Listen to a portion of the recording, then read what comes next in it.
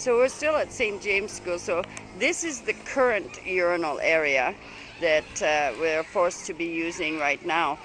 This is, as you can see, the doors are even needing to be put back on.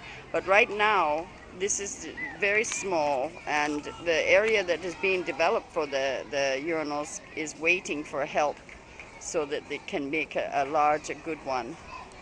Now, just beside is the area of the toilets. There's 2 toilets for boys and 2 toilets for girls. And so they want to be able to have a better area for them than what they have now. As you can see, this is very small area, and we have 380 students here. So we want to be able to develop the area more. In Jesus' name.